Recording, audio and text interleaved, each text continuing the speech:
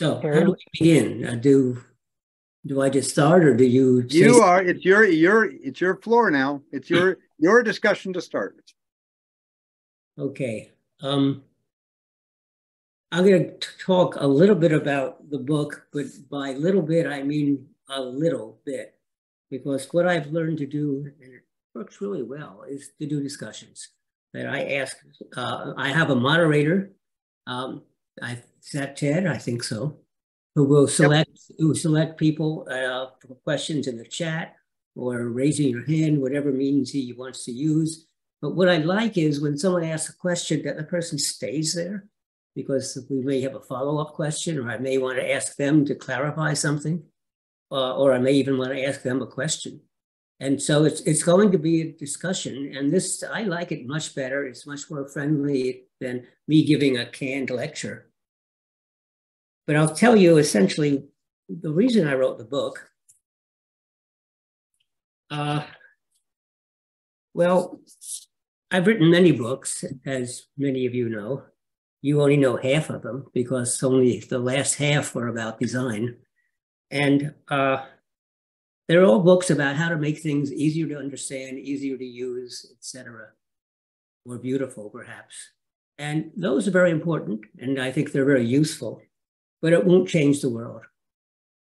And I felt that the world is in a pretty miserable state right now. And wouldn't it be nice if we could do something about it? And what is it that we could do about it? And it's not at all clear what we can do. And so I decided that I was going to address that. And I spent several years educating myself about issues. And I wrote this book, which talks about the problems we're having today and the history, how we came here. And I mentioned the fact that, you know, the old saying that if you don't know history, you're condemned to repeat history. Well, that's false. History doesn't repeat itself. But the physical sciences have this nice property that it's stateless. It's state independent, path independent. How it got to the current state doesn't matter. If I pick up something and drop it, and I pick it up again and drop it, the fact that I dropped it once before makes no difference about how it will behave now. But animate things are different. And so how do we design for humans, for people? That's the hard part. That's really hard. In fact, there's an old saying that unfortunately many of the sciences have accepted, which is if you can't measure something, it means you don't understand it. And it was Lord Kelvin who said that. And so the economists believe that so much that they measure everything, even though they can't really measure it, they measure whatever they can measure, and they usually measure it in terms of money. Well, that isn't quite what Lord Kelvin said. Lord Kelvin said, in the physical sciences, if you cannot measure, it means you don't understand. And physical sciences are path independent, not the social sciences, not humanity, not people. And so that's why it's a hard problem. And today's problems are highly technical, and many people are writing wonderful books about how to solve it through technology, but those aren't the fundamental problem. The fundamental problems are human behavior. And so this book is about just a couple of topics that I thought I had some special insight because I'm trained as an engineer, electrical engineer. I've also been a psychologist, also a cognitive scientist. Now I'm a designer. I've been an executive in companies. And so I put together the topics that I thought I had some special perspective on, leaving out many of the things that are wrong in the world. But, well, it's already a pretty thick book. So that's what I'm going to talk about today, but only if you ask me the right questions. So I'm going to now throw it open to the floor to answer questions. Yeah, so please, everybody, raise your hand, and I'll try to call on you and include everybody as well as I can.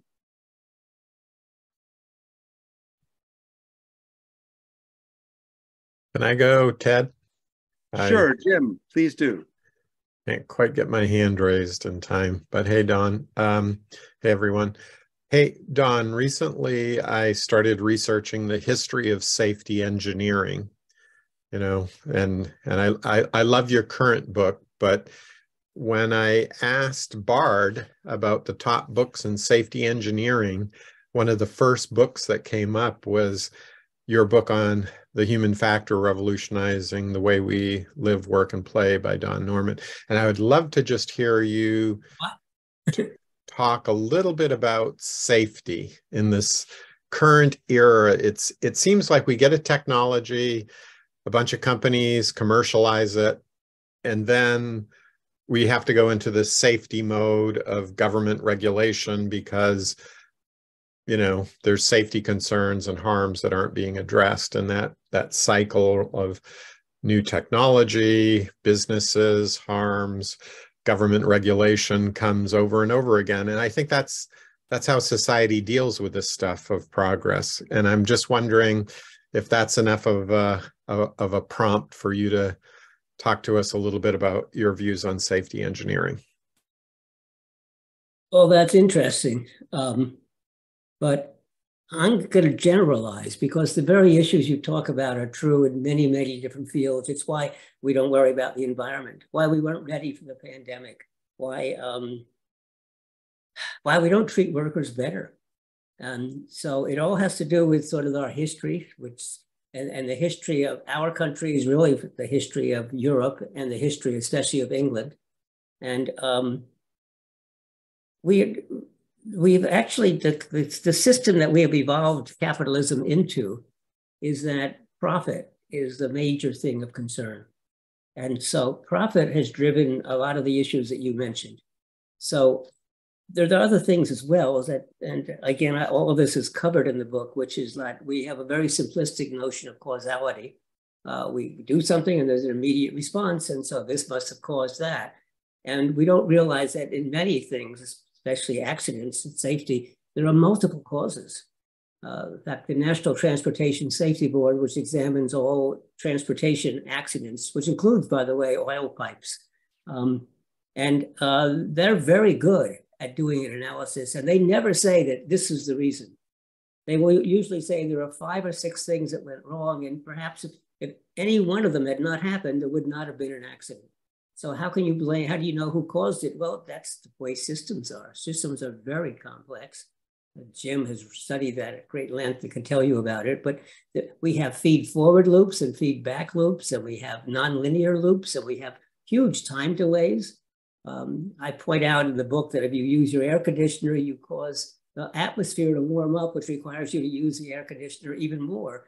But you say it's just one little air conditioner. What can it do? Well, there are 3 billion in the world. And second, it may take 10 years to have the impact. And that is really hard for people to understand. Safety almost always is blamed on the people.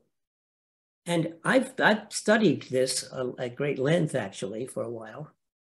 Human error, and almost always it's design error. I was called in as a consultant to a big electric utility because their workers were electrocuting themselves, if you will, touching the high voltage inappropriately. And there were several cases where the person was so dedicated to the job that they were focusing on what they were trying to do, and they neglected to be, you had to be a minimum of 3 feet from one of the high voltage connectors. And what happened is he got closer. Now, so then he doesn't remember the details, but he did wake up in the hospital. And fortunately, he wasn't killed. But he said, that was my fault. I did a stupid thing. And the problem is that the people, the company treats it that way, that it's the person's fault. They need more training. And I tried to point out that when you're very busy doing this task, how do you know how close your head is to that high voltage thing there? And I said, well, why don't you just have this little cardboard fold out you can carry in your truck, and you just put it around the transformer, and so it just blocks you. It's inexpensive, very simple. And they said, yeah, that's very clever, but they never did anything. And it turns out they had brought enough a group of different experts. I was along one of a main big chain, and all of us experts said the same thing to the companies. Now, I would pass by, I took pictures of this door that says this must be kept shut, and it's wide open. And there's all sorts of other things that they violated. They have signs and people violated it. And I would say, why is that? oh, that's an old sign. We've changed it. But it's if you see things that you can disobey, how do you know which ones you can disobey and ones you can't? And the whole thing was wrong. And I met with the top executives and we talked about, have you ever turned on the wrong burner in your stove? Oh, yeah. Well, that's a design problem of the stove. They could understand that, but they couldn't relate it. And I think that's been true in a company's aims at profit. And so if they spitting out waste into the rivers and the oceans and the land and the air, well, that's an externality. It doesn't held against us. And it would be really expensive to fix that. Well, that isn't true. The same with the way you treat your workers. There's the last issue of the AAAS, a magazine called Dedulous. It's all about these issues. And they point out that companies, the chicken companies, where the people stand on the assembly line and are chopping up the chickens. One company treats them like robots, basically, low pay. They have to work hard. They have to keep to their hours. They get very short breaks. They're not treated like people. The other company treats them like people, and they have longer breaks, and their health care is paid for. And if they get ill, they're encouraged to stay home. In fact, they're required to stay home, and they're still paid, etc. And it turns out that the company that treats them as like people is doing better than the other company, because in terms of productivity over an hour, the ones that treat you like an animal or like a robot is doing better, but that doesn't take into account transitions, people quit, or injuries, or actually badly done jobs, which then cause the company great loss. If you send out diseased chickens, that costs you billions of dollars. But it's this whole mindset. I could go on, but it's a whole mindset. Yeah. Yeah. In fact, the stockholders of Costco sued Costco because they're paying their workers $1 more than Safeway. And Costco pointed out that their churn rate, that means how many people are changing jobs, was 1/10 of Safeway. So it's an amazing opportunities when you treat people well. Terry Winograd seems to have a question here. But before we do that, yes, the real issues facing us are human behavior, and it's going to be very difficult to change. And it's unfortunate that there was the mode of economics was that a company did not have any responsibility for its workers or its customers or the environment in which it was located, but to the shareholders. Now, and the people getting MBAs have all been taught that. But actually, that's not true, and it's not necessary. And that's starting to change. But the economic driver has been very, very bad for society. Okay, Terry. I had a question that was triggered by something you said a little while ago about causality and single causes. I see Paul Pangaro here on the call. I just recently renewed a discussion with him about cybernetics. And that's, of course, one of the big points of cybernetics. Do you see the field of cybernetics and the literature and the tradition of cybernetics playing a big role in the kinds of changes you want to see? Yes, because it's interesting that when I was a student a long time ago, in the 1950s, an undergraduate student in engineering, I actually was a fan of Norbert Wiener, the guy who invented cybernetics. And I read all his books and even bumped into him in the hall once, literally bumped into him by accident. But we didn't, so control theory, for example, was widely studied in the early years of this business, but I remember I decided I didn't know how to use that. And so I sort of discarded the control theory and went on to the cognitive revolution, which was linear. We never looked at a feedback loop. We just said, oh, the stimulus comes in and it hits the eye or the ear, and then we transform it to understanding, et cetera. And in fact, the same with the neuroscientists. There were afferents and efferents. That is, lots of nerves went from the eye towards the brain, but a large number of them went from the brain back to the eye, and nobody knew what it did. Nowadays, we realize those are really important feedback loops. And so cybernetics has come alive again in the United States. It was always alive in Europe, but second order cybernetics especially are really critical, I think, to understanding these complex systems. And so, yes, I hope it comes back. I was part of a discussion group in writing the book because I discovered Terry's book, which I had already discovered when he first wrote it, Terry, Winograd and Flores, Understanding Computers and Cognition. And, but I read it again and I said, ooh, this is highly relevant today.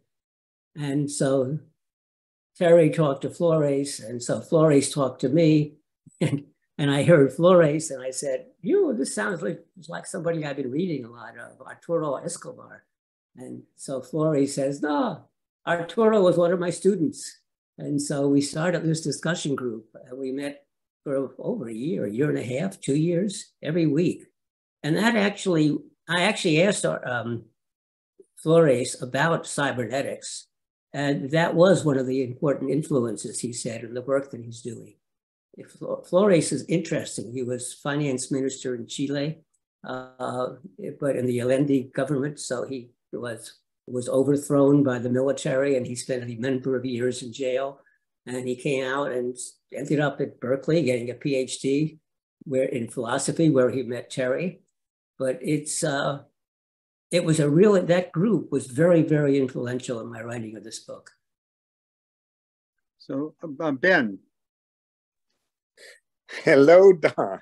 Hi, and Ben. hello to Ted Selker, and thank you for putting this on in BayCHI and all the BayCHI crew. I see Nancy Frischberg and other familiar faces.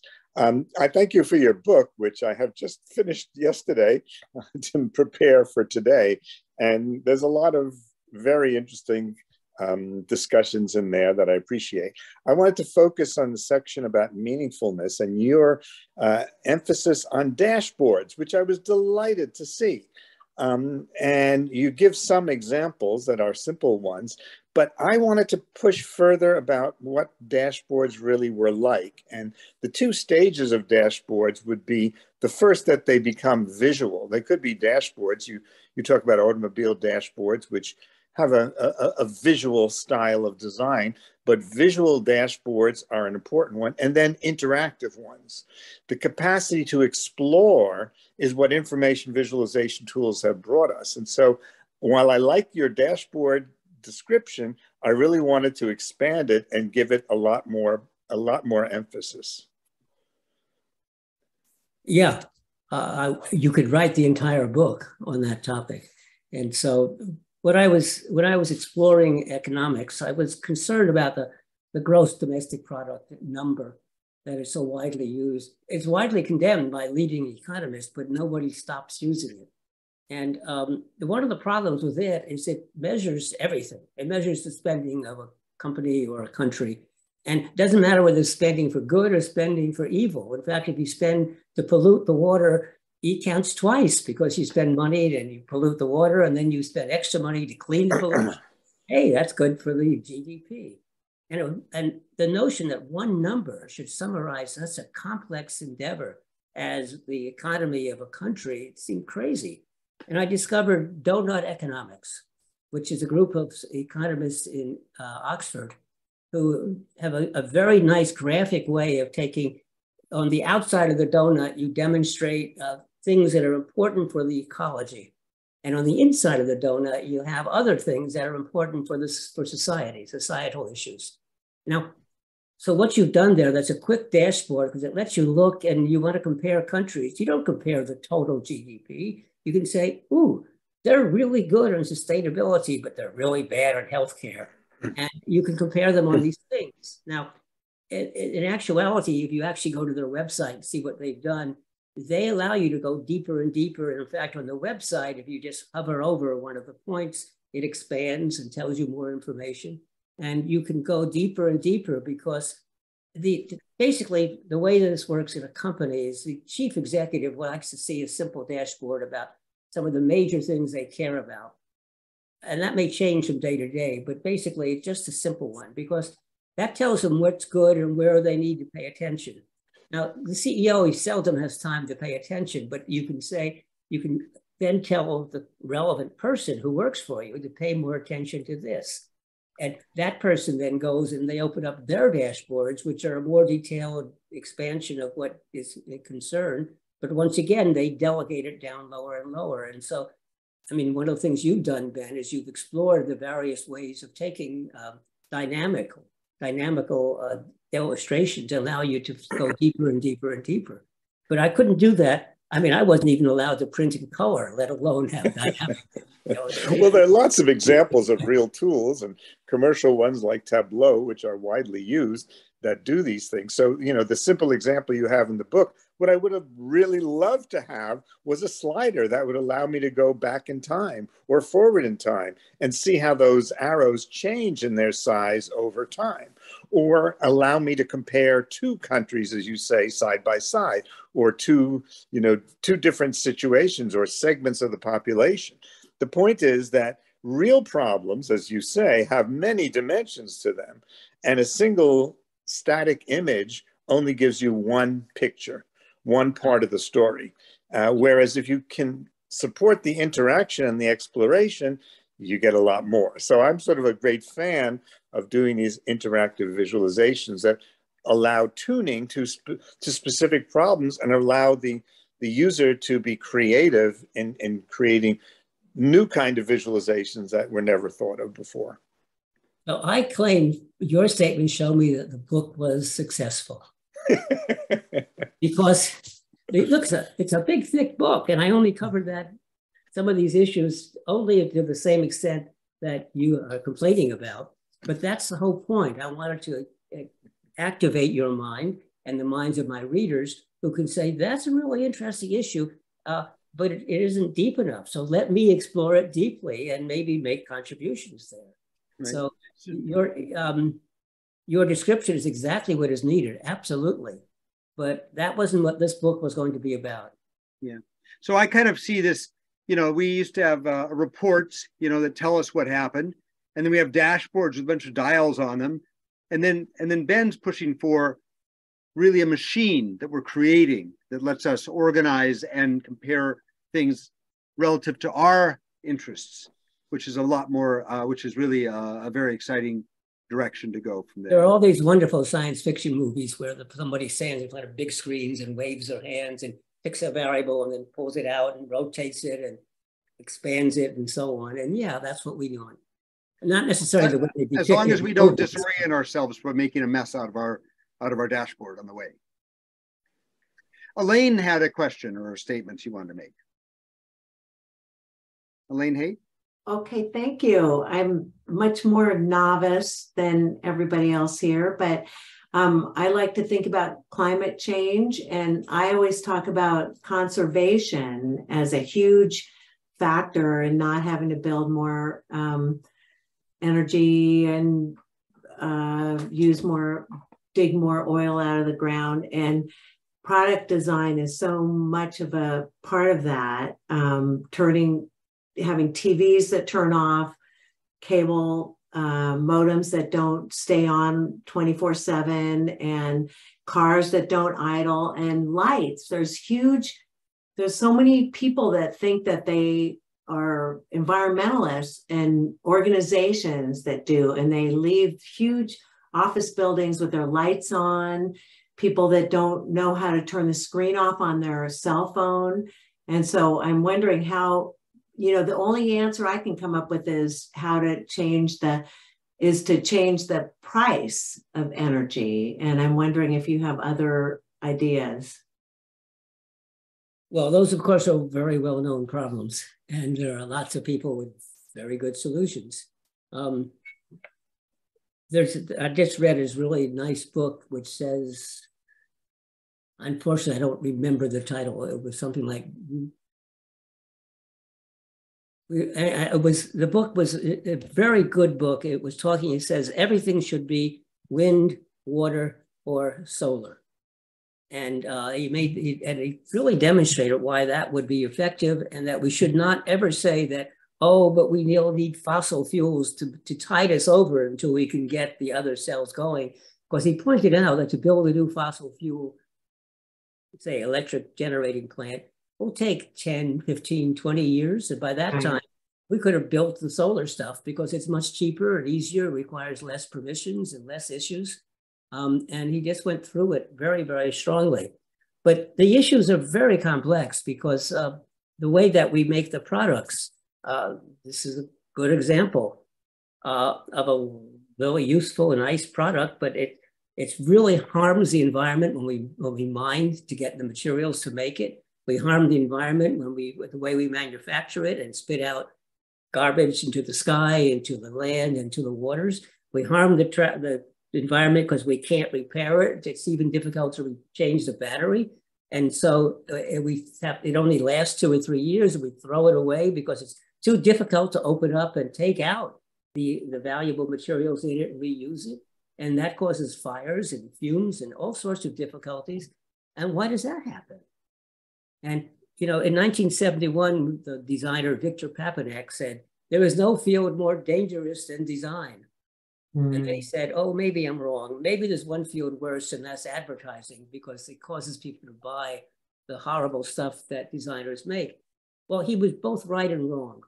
He was wrong to blame designers, because designers are not in the situation of power where they have any say about what is being made. And so this is like everything. It's a system, a very complex system. And the sort of issues you talked about, on the one hand, yeah, you can learn not to use the lights or to switch everything to LED lights and et cetera, but it's human behavior. The hardest thing to control is human behavior. And companies are very concerned about profit because they think profit is the most important thing in the world. And so if you try to make things that will last longer, they will say, oh, it's not only is it more expensive, but our whole company is based on selling things every 2 or 3 years. So you have to change their business models. And if they even try to change for the good, they may become uncompetitive because it costs them a bit more money to start with. They'll save money in the long run. But people are rewarded for the short-term benefits, not the long-term. And so it's a very complex system. Many people who write about this, Bill Gates is a good example, who studied the technological issues and had really good suggestions, but ignored politics. But all this is political. The way that we actually can manage to change behaviors through appropriate government regulation. That's how we got safety into cars. And that's why how we managed to get LEDs adopted and incandescent lights are phased out. And so these are really difficult, complex problems, and they involve more than just a simple act. I always get annoyed when I'm told that I'm wasting water by leaving it on a little bit too long and so on. And where most of the water goes, most of the water is evaporated before it's even used, and most of it is used by agriculture and by manufacturing. And both, we could use that water more efficiently, but actually there's no penalty. The cost of water is too low for farmers for them to be able to afford to do anything good about it. And so instead of building billion-dollar desalination systems with, these, removing the salt from water to make it drinkable, why not give billions of dollars for the farmers to cover the canals and to do drip irrigation? But I can go on and on and on, but the real important problem is that everything you talked about is well known in the sustainability literature, but it's this complex system, the thing that Jim Spoor is so excellent at, that has to be addressed, and very few people do that. And still, I think it's a wonderful hobby of mine and of many people to actually savor the water. I washed my car today with water I got from off of my roof, for example. And I flushed my toilets from water I used for washing my body. Anyway, it's not a big deal, as you say, Don. The agriculture is a big deal, but but unless we're aware of it, we can't solve problems. Well, I'll tell you why it is a big deal for you, for people's behavior, because there are 8 billion people on the planet. So even small things that each of us does adds up to huge impact to the world. Thank you. I agree. John, John Boykin, would you like to go speak? Sure. So Don, as a designer, I have no shortage of ideas of things that I would love to do that are socially beneficial. But not being independently wealthy, I do things that I get hired to do. Some client needs to pay me to do them. And they tend not to hire me to do the things that are socially beneficial. For example, when a vaccine first came out for COVID, there was a desperate scramble to get signed up to get vaccinated, and the systems for doing it were dreadful. They were just horrible, and so I designed things like that all day long. So I volunteered to design one that could be, nationally used, a standard, simple one. And I'm just a guy. I knock on Google's door and I say, hey, would you please, provide the developers and the funding and the marketing to get the word out about this? Absolute silence. I'm just some clown knocking on their door. As much as I would love to do socially beneficial stuff, is there some alternative to doing what the clients hire me to do? Not really. And that's the problem that the design profession faces. And so actually, this may sound like I'm avoiding the question, but I'm not.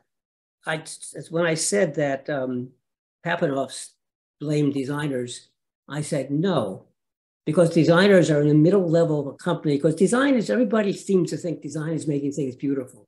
And that's not at all what we're about. And we actually are supposed to understand the customers better than almost any other discipline. But we're not in a position of power. Now, why not?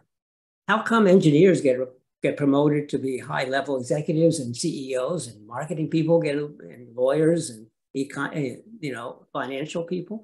Why not designers?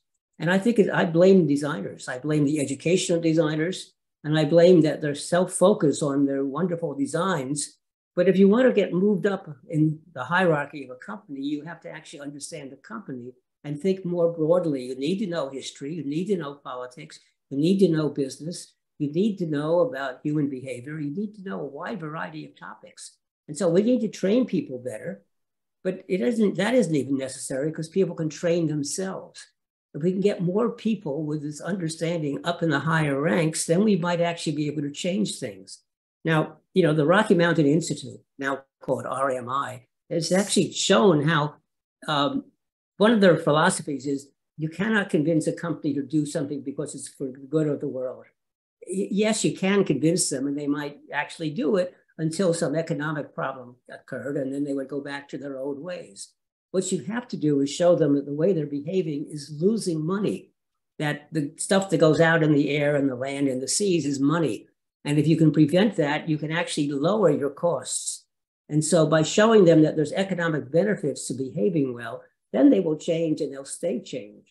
And so, but that requires somebody with a broader view of things and somebody at a level of authority where they can actually implement it. So I'm on a big mission to try to change the way designers are educated, and to have designers educate themselves, just like engineers educate themselves. I once tried to explain this to designers that they didn't know enough. And I said, well, how come engineers go up in position? They were also trained as specialists. And someone complained, well, they will go and get MBAs. Yeah, all right, why don't you? And so, yes, if designers can't complain unless they take the act themselves to get into a position where they can say something. But it isn't enough to say you're doing harm. You have to have a good solution, a solution that allows the company to stay in business. And oftentimes the business models of today are based upon designed obsolescence. And so you have to change that to maybe it's going to be a service model. So all these are very complex problems because, again, we live in this complex socio-technical system that we call the world. And we have to understand that system in order to make changes.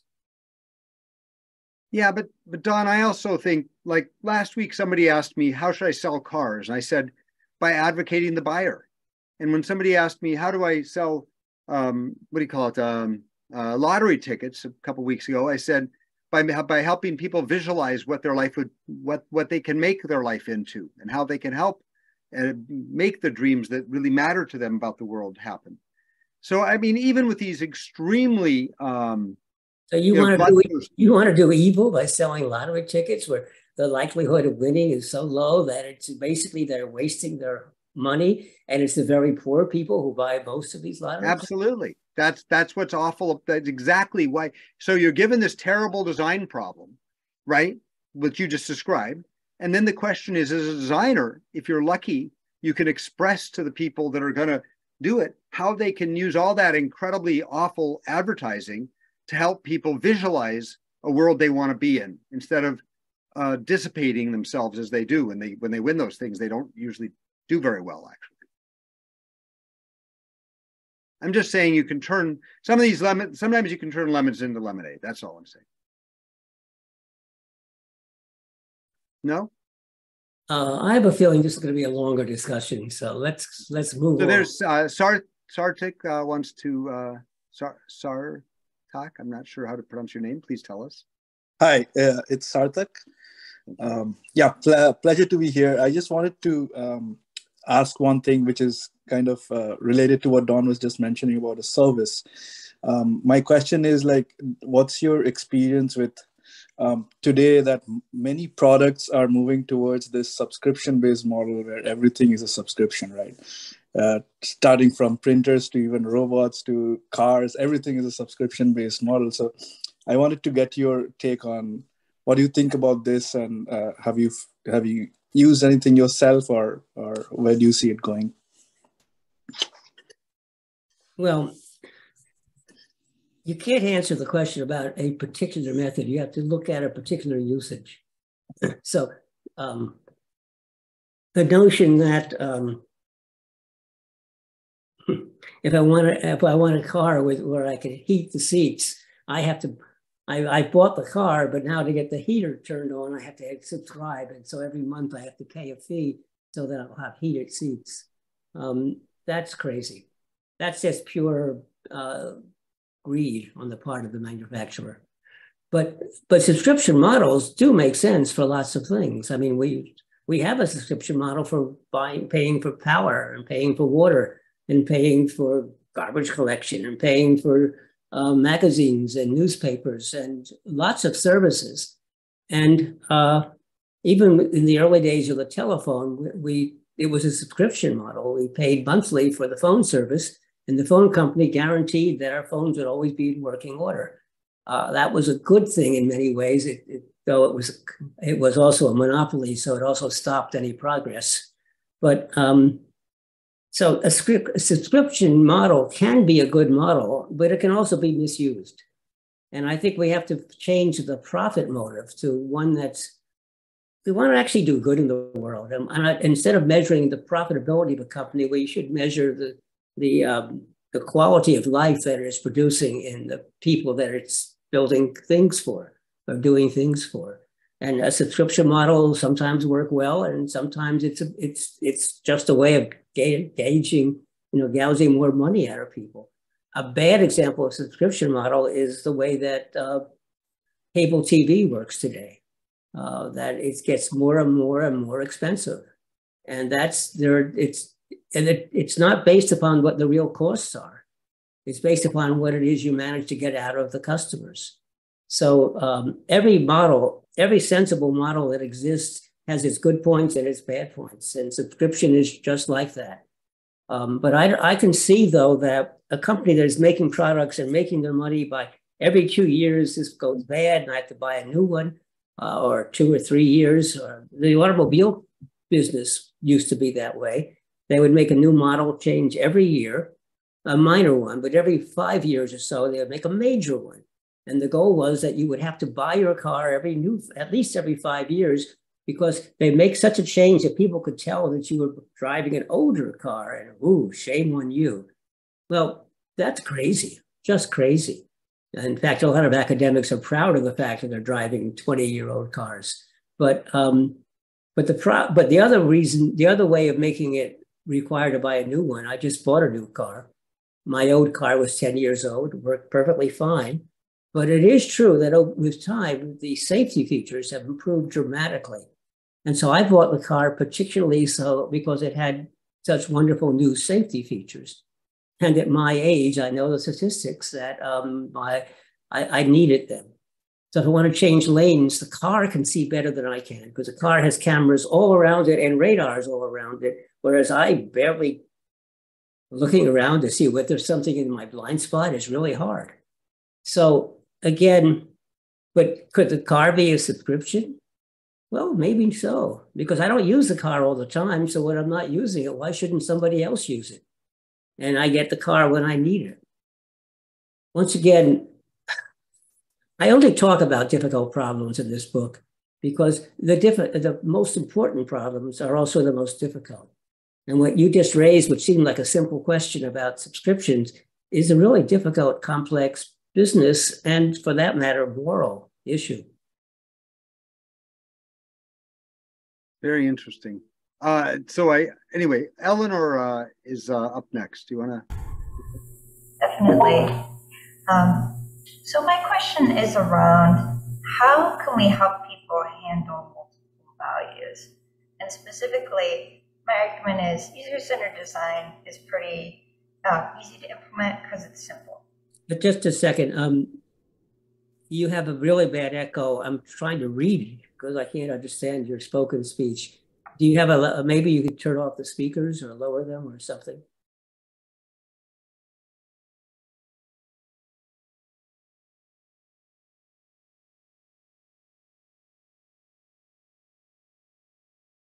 Try again.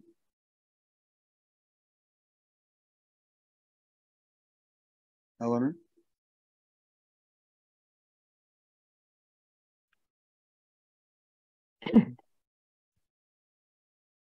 So in the chat, she says, how can we help designers? How can we help designers handle multiple values simultaneously? Oh.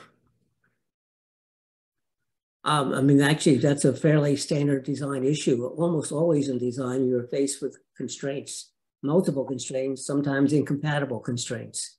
And we always have to make trade-offs. And the clever designer can often find a solution that manages the constraints without a trade-off. But most of the time, we have to decide upon the values. So I'm trying to remember a good one. I used to have some really good examples of that, but there's, I'll give you a different design trade-off. When we had COVID badly, the scientists would tell us what the problems were and what their solutions were. And there was a big fight about whether politicians would listen to the scientists or not and follow the scientific advice, they would say. And I say, no, it's wrong to follow the scientific advice because the scientists are good at understanding the issues, but actually in COVID, they didn't understand the issues. They would give you the best advice that they knew at the moment.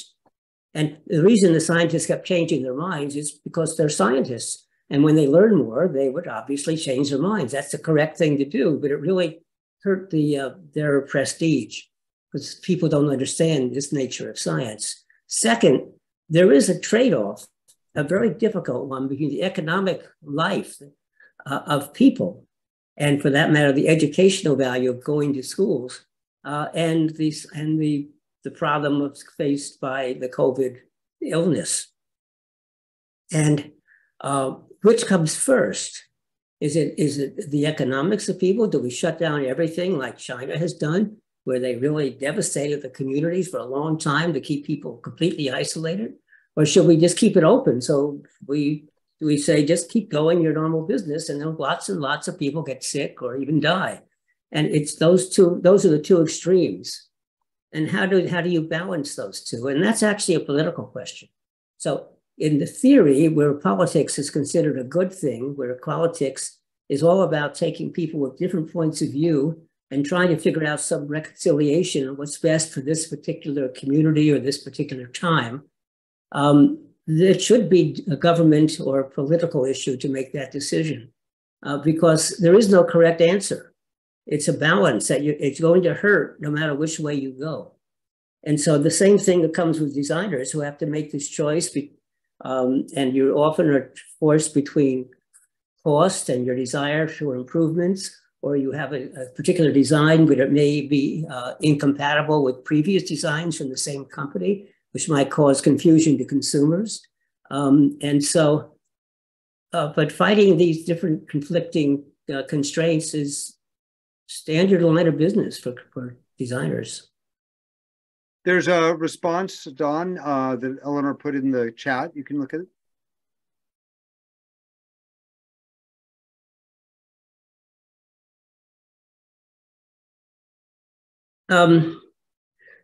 It feels we keep piling values onto designers, all sorts of things we have to take care of, et cetera, et cetera. Well, yeah, that's right.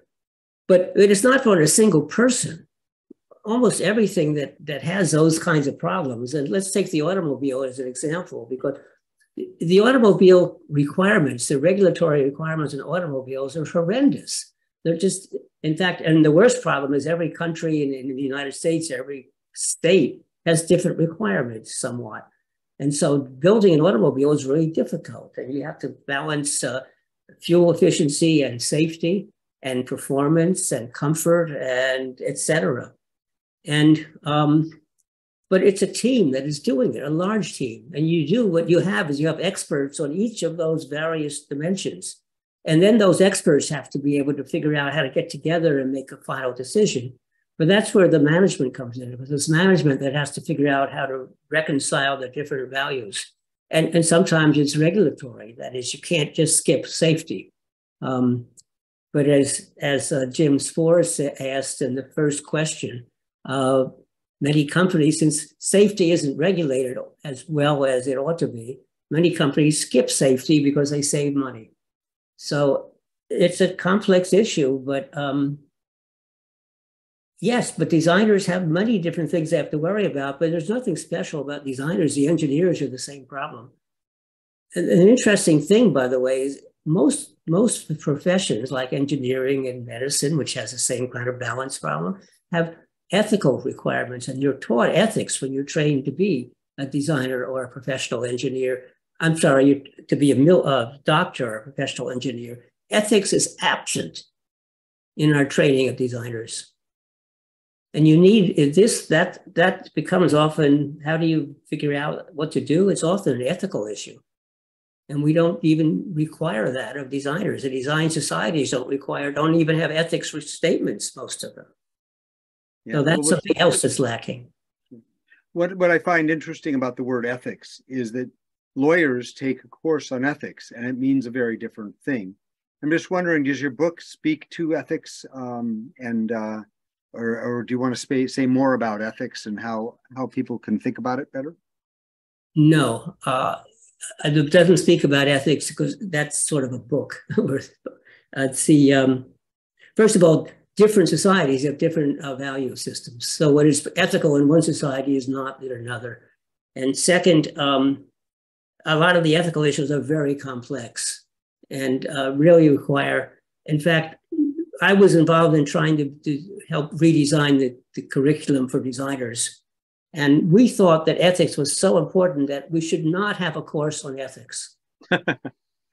Because it should be integrated to everything that you learn. So it isn't that you do something and then you step back and say, is this ethical?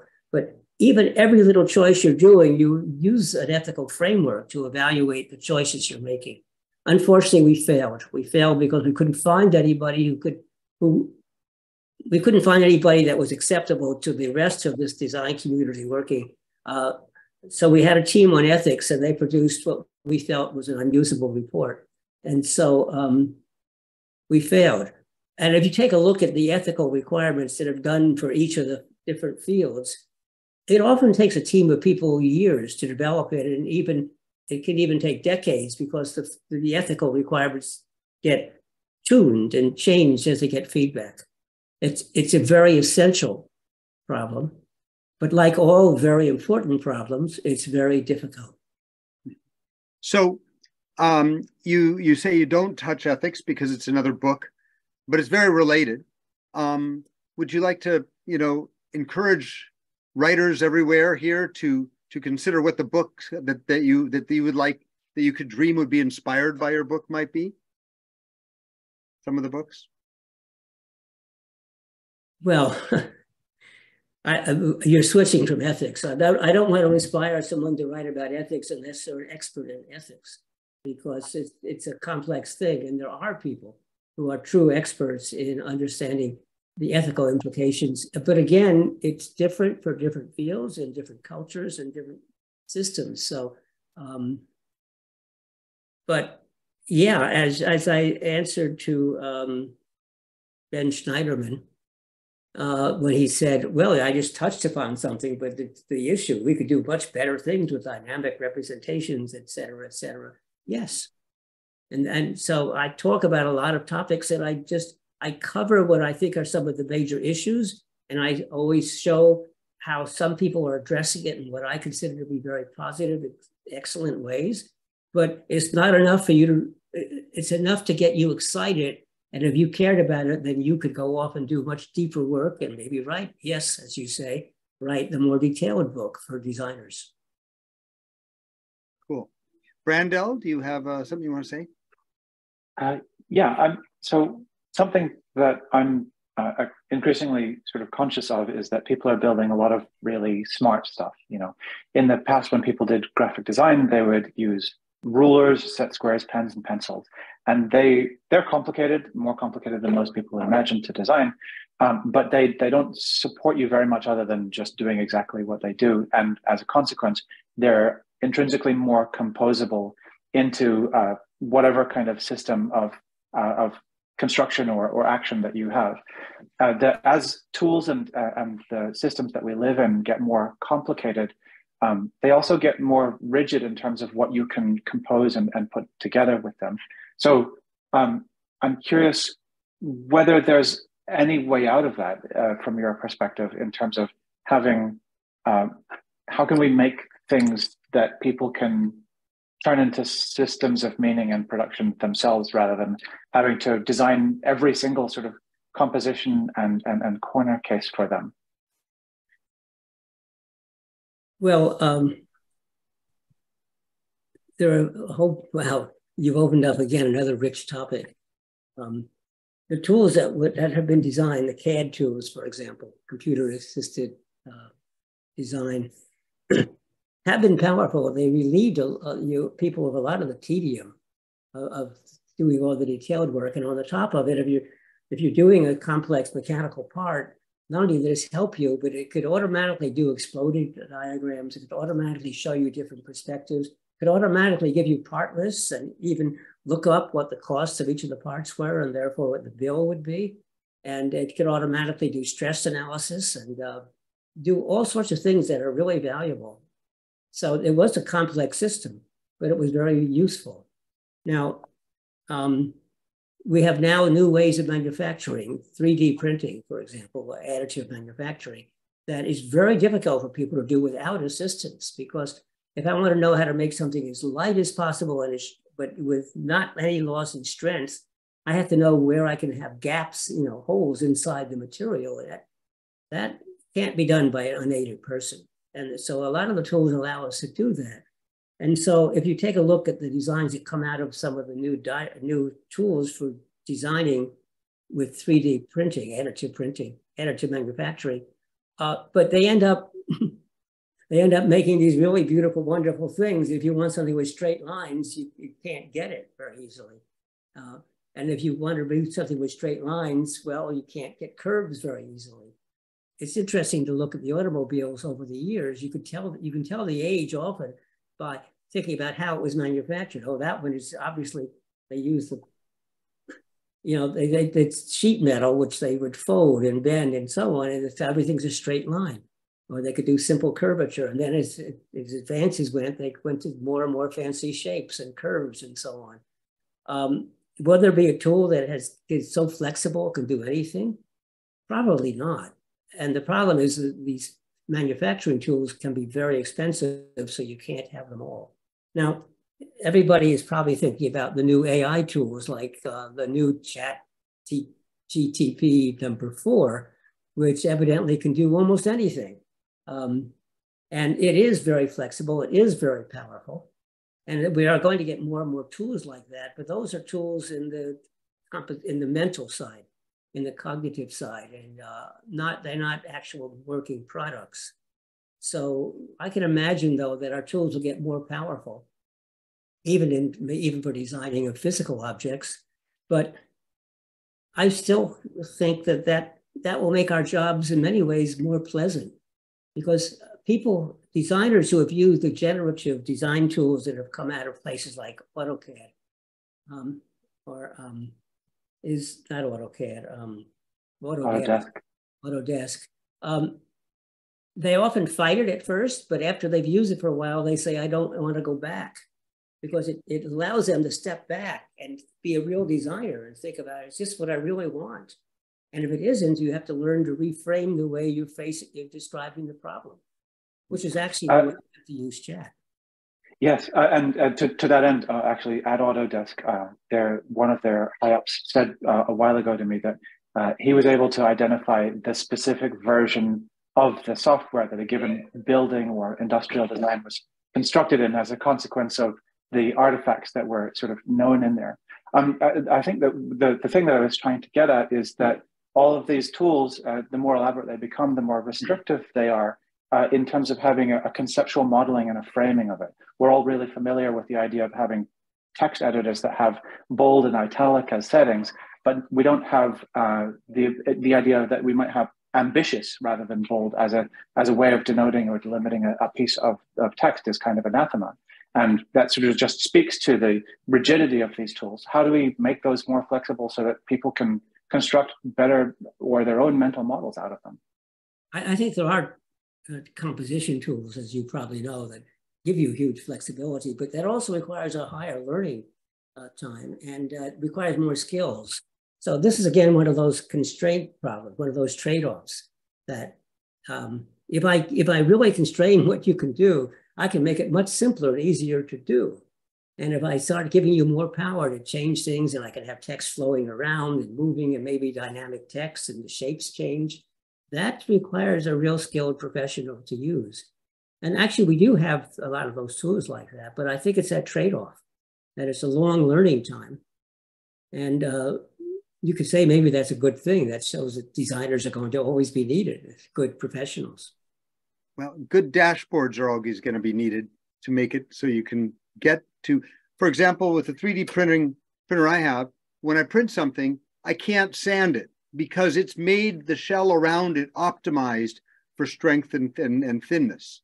Where if I'm really making a mock-up, it's partly to visualize it and change it, and so on. Alp sent a message in the chat that relates to this chat GPT thing you were just talking about. And you can maybe read it, or I will.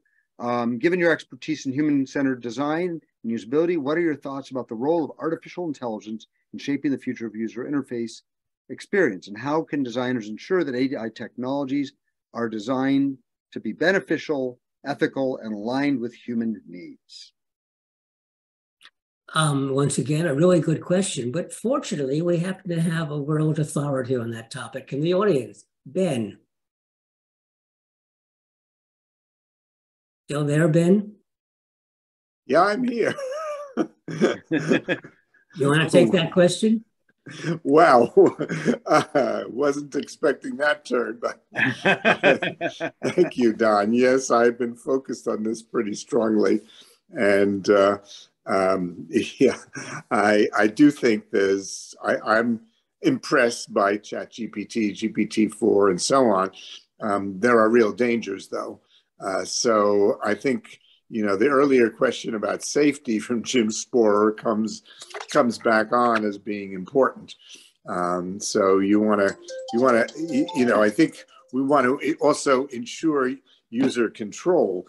And there again, I think the user experience community has a lot to offer the AI community. I've just been writing about the prompt engineering idea and prompt user interfaces. The AI community thinks that a blank prompt box where you type an English language question is the best and most flexible and powerful user interface. Not true. There are better ways to do it. And, Amazon shopping is just one example. You may start with a short prompt where you type in jeans that you're looking for some genes, but then you get faceted menus and you get lots of other ways that guide you to the query refinement process.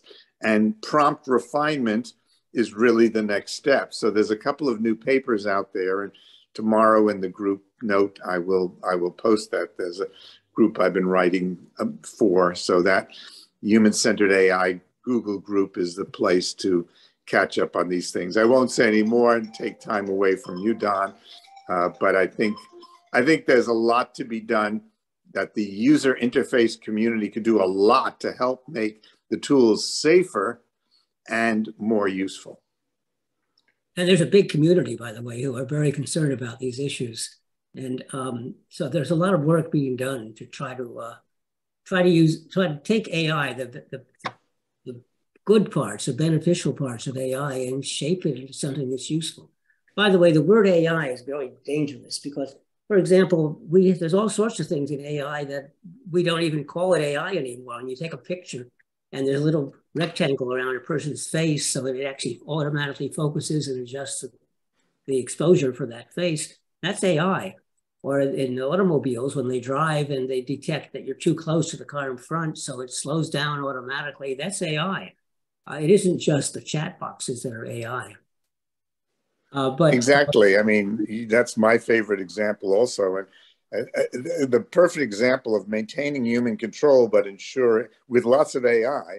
So, you know, there's lots of AI in the digital camera to, as you point out, you know, do color balance, focus, aperture, even reduce hand jitter, but it's still your photo. You compose it, you frame it, you zoom in, and then you click for your decisive moment. So you get what you want, and then you can edit it and fix it and send it and share it. So it's, the AI is there, but it is used as a tool to enhance human performance. And that's the transformational aspect. 30 years ago, only 10% of the population could reliably take good photos. But by now, with these tools that are so well designed, 90% of the population could take a pretty good picture most of the time. And so you get that transformational impact, but it requires great user interface design. And it's, you know, the design word needs to be part of the AI world as well.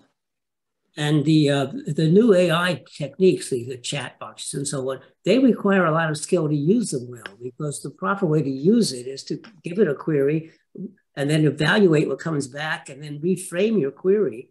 And for doing pictures, for example, artists have done wonderful pictures where they point out it takes them perhaps a month to be able to get that picture right, because you have to go back and forth and try to reframe the way you're describing the problem. Programmers have said the same thing. I can get it to write code, but it doesn't do the right code. And I have to learn how to talk to it and describe precisely what I'm looking for. And as Ben is pointing out, the tools that we give people to help them do that, well, they really don't exist yet.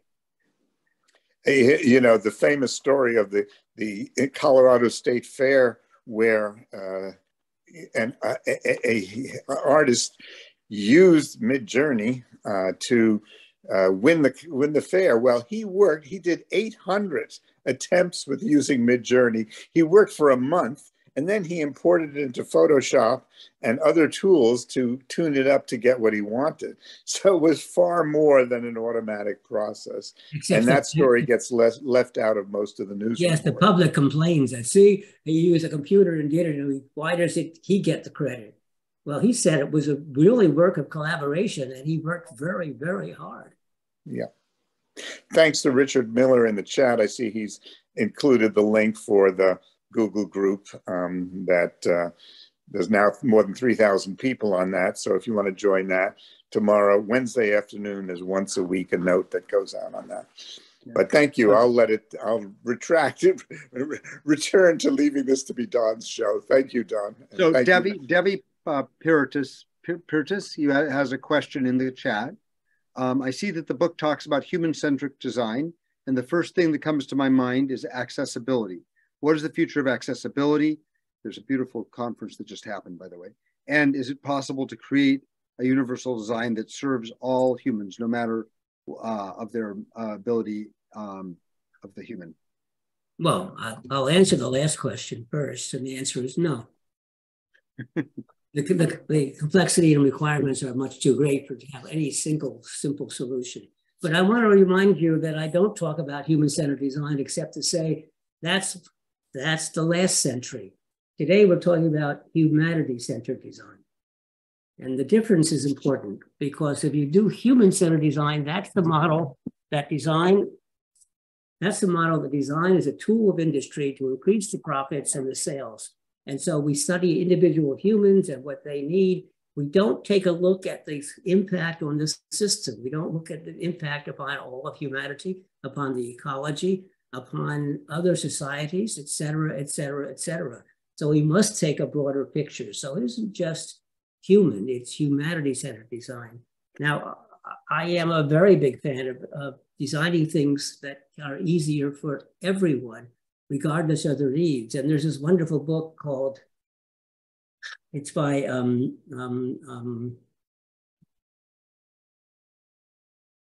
usually remember both the name and the book. I keep calling it Misfits, but the book isn't quite called Misfits. But basically the argument is Kat Holmes. Kat Holmes is the author. And what she says is, you know, we're all handicapped. I'm carrying groceries in my hand. And so I only have one hand available to do things. Or, you know, I fell and I hurt myself and my hand is in a sling, or maybe there's a bandage over my eye, or we all have problems every day. And it isn't just somebody who was born with a difficulty or had a serious accident. And so she points out how important it is to design it so everybody can use things. That it almost invariably, when we design something to make it easier, it makes it easier not just for the people with difficulties, but for everybody. I don't know how many of you have closed captions on right now, but I do. And my wife and I use closed captions all the time. That is not because we're hard of hearing, but we have difficulty sometimes understanding the sound system or the way that people speak or different accents. So it's really good. And closed captions, which were fought against by everybody, because it was just a small minority of people who were deaf who needed it. Well, you go to any bar that has television sets, so they always have closed captions on because we are all deaf, because there's so much noise in the bar that we can't hear anything. And so, yes, I'm a big fan of that, but it's not going to be the case that there's a simple solution for everybody, because different cultures have different ways of behaving and different people have very different kinds of problems. And so, but we actually, that's a very important focus that has to be done.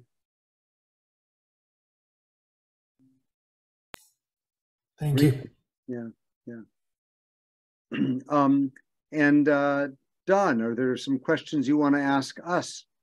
We've got this 60 people here, a lot of your friends. You know, it's kind of a nice moment. Well, I'm hoping the book will actually change the way we train designers and the way designers work, but I'm also hoping that it's more than designers who are impacted. I'm hoping the book will be read by business executives, and I hope that it will actually impact some of the economics that take place, because I really think the economists think they understand people, and they have extremely unrealistic models of people's behavior in their economics, because they assume people are logical and that people have lots of access to all sorts of information. And neither of those are true. And it's well known. Again, it's hardly me who first pointed it out.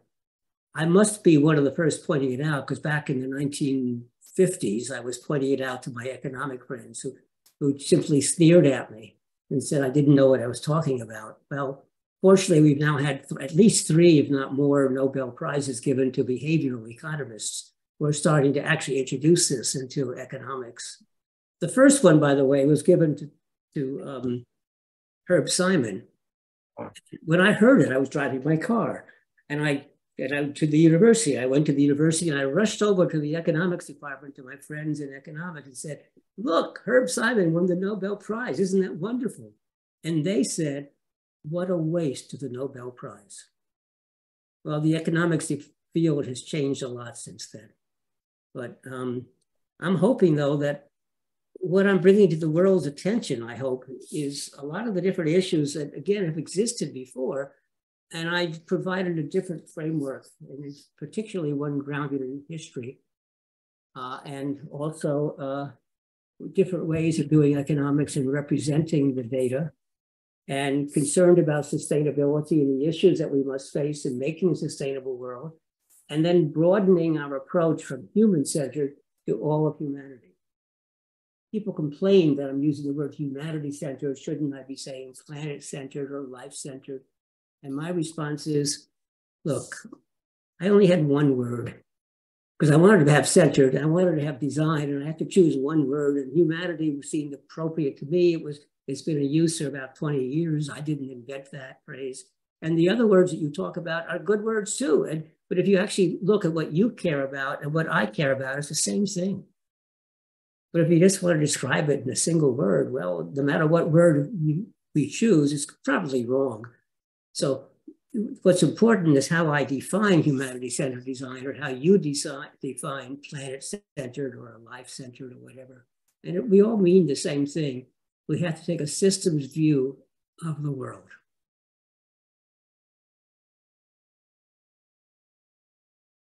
Sounds great. So we've been at it since for several hours actually with you, Don. It's been a lovely evening. We had some people joined, 17 people joined to talk about it at dinner.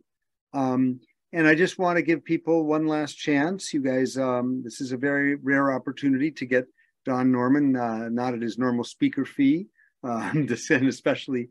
I never charge when I talk at CHI. Come on. I know. I'm just teasing. Or when I talk at universities, and you've never charged. You've been very generous, and you always are. So here we have. Let's see. We have Richard Miller raising a hand. Richard Miller, could you speak? Hi. Yes, thanks. Hey, so Don, the humanity thing, I love the idea. I think, my preface is that, the design of everyday things was something that a lot of people could read that weren't designers, and they now knew what design was. But since then, 300,000 people have become quote unquote designers, but many of them I'm finding in the field don't have that kind of, I don't want to just say academic background. I want to say like the science background. They're coming from graphic design, but they don't learn the interaction design part. So they don't know that human factors part, the science, the psychology, now with chat AI, of course, it's a lot of linguistic stuff that we're working on. So I'm wondering, how do you think you can take something like, the humanity part of your book, and we can get it to people that maybe need to know? Or do you think that we've missed the boat? Or do you think it doesn't matter, that I'm sort of like saying there's this, I'll call interaction design or lack thereof of sort of those fundamentals? Well, design is a complex field. And I think that the education of designers has to change, but also, the folks at the D School at Stanford and IDEO did a great service to design when they started talking about design thinking, because it actually made people realize that design is more than making something beautiful. They also did a great disservice to the world when they said you could basically learn the principles, in a weekend or at a short course. And the problem is that that's not how they work when they do our professional. The design thinking thing that is taught is sort of the fun part of design, and it's in many ways the least important part. Because actually what's more important than doing the design thinking part is only a small part of it. You don't face all the constraints and all the difficulties of putting something together that might work. But what's more important than doing the design is design doing, is creating something that really works. So we have a lot of amateurs, or we have a lot of people that are partially taught, and they don't really understand the complexity of the problem.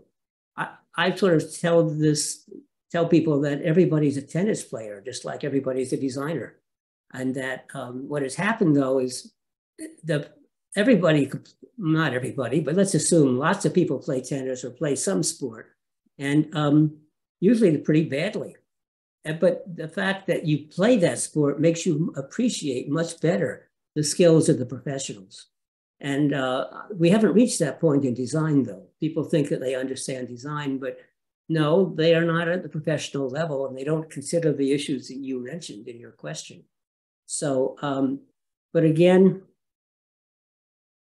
I think my feeling about humanity-centered design versus human-centered design is it's a very similar thing.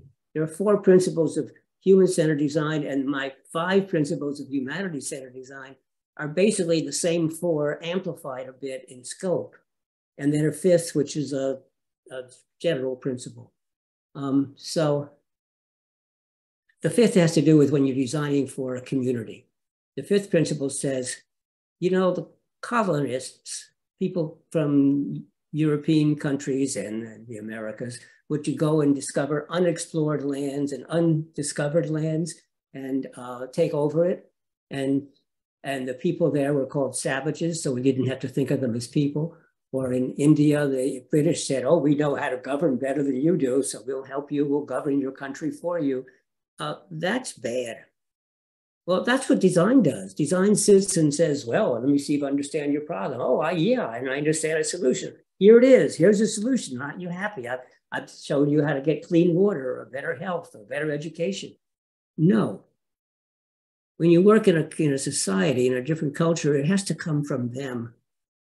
And there are 8 billion people in the world, and a lot of them are really very intelligent. And someone living in a culture, they don't need an anthropologist to come in and tell them what their problems are or how they live. They know that.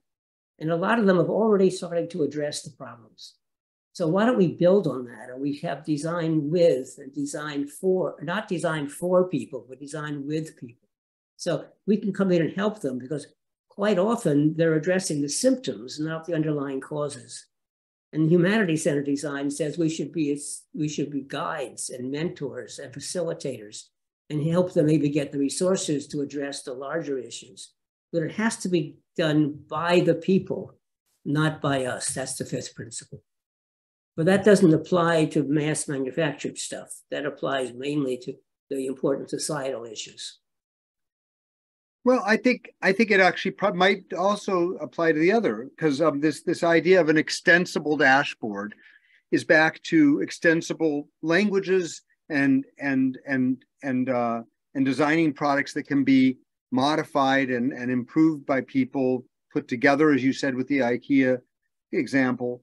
And I think that there is a lot of value in trusting and respecting the users and giving them the tools that help them be able to be creative themselves.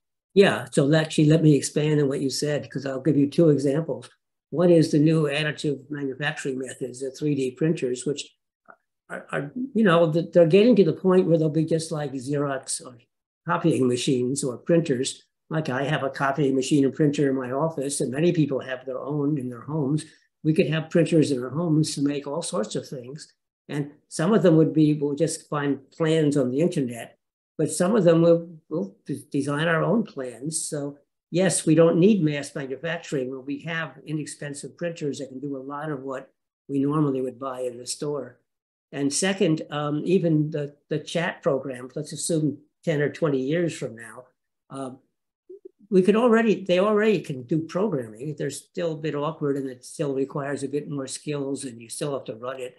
But I can imagine where you could really tune something to exactly your desires by basically having the chat successor, program it to behave the way that you would like in your home or your office. So yes, I think maybe the age of mass manufacturing will go away. So we have a couple more questions here. Kibra Khan, can you speak it or should I speak it? For a common person who has basic knowledge of design and uses AI, can they believe that they can replace pro designer? What is your thoughts on this? I believe it empowers everyone and they can. Yes, I believe that they believe that, but they'll be wrong. Because we just talked about it. how difficult it is to control, to take the AI or to take simple 3D printers and do something that's worthwhile. And that's really good. And that is attractive and fundamental and, you know, responsive and usable and all that. And so, but actually I wouldn't be surprised if some people start out that way. And as they realize they need more skills, they start developing it. And before we know it, 5 or 10 years later, they're really good designers, but it will take them 5 or 10 years. So one question that I don't think you probably have time to answer, but maybe you can point us to a list of books that you respect or would like people to consider thinking about reading besides your own. Oh, well, it just so happens I have a website. I have 2 websites. My website is JND, which in psychology means just noticeably different. It's a term from a field called psychophysics. And so I am jnd.org. It's on my email, and that's my website. So jnd.org is my writings and other things. But I have a second website for resources for this book. The book is called Design for a Better World, DBW. So dbw.jnd.org is where I list books that are relevant. I list all sorts of resources, but I'm listing books that are highly relevant to the topics in this book. And I keep adding to that list as new books come out. A whole bunch of them are coming out now. And there's even a book by Bob. Sorry, Bob, I lost you. Cosma. Thank you. That is almost the same as this book. And he sent a copy of it so I could maybe write a blurb about it. And as I was reading it, I told my wife, I'm reading my book, except it's written by somebody else. And so it's really nice because he has many more case examples than I do, but it's the same themes. And so the 2 of us have gotten together actually to, actually with a bunch of other writers, we're trying to have a panel at a design conference in Milan and in October. And but that's in the list. That's in one of the books I recommend reading. But again, I have a whole bunch. I have 4 books in a paper, which is how I got started with those 4 books. And then I have other books. And then of course, I don't list them, but in here I have, I don't know how many pages of references that are described within the book. Well, it's really a great contribution, and we very much appreciate all of the effort and that you've been putting into creating this knowledge trove that's going to be helpful to everybody. And you've done it for decades for us, and we are all lucky to get to have time with you. And this has been a very, very fulfilling evening, I think, for a lot of people, for everybody that's here. And so, Don, with that, at 8:58, I think we maybe should call it an evening. Thank you, Ted, and thank everybody who's stuck with it. Yeah. Well, it's a great, it'll be on, this will be on YouTube. Yeah. And it was great to see so many. Thank you very much. Thank you. We're going to put, you can point people to our calendar or to YouTube to see this evening as well. Great. Thanks. Thank you. Thank you, Don. That was great. Thank you. Thanks, Don. Always a pleasure to hear from you.